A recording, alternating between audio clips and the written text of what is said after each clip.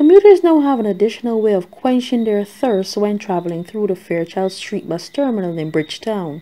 Through sponsorship from Rock Hard Cement, a Hydrate Barbados water station was installed in the terminal, replacing the old water coolers, which required users to place their mouths close to the machine. Transport Board Chief Executive Officer Fabian Wharton said this was a healthier alternative in the COVID-19 environment.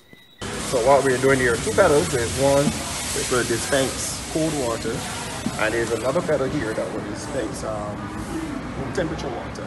So what we're trying to do as we are operating in COVID times, we all appreciate now that COVID is not going anywhere in a hurry. So we have to continue to operate our terminals in a manner that fits into COVID protocols and trying to keep Barbados safe. Also promoting healthy lifestyle by making persons rehydrate using water as opposed to using carbonated drinks.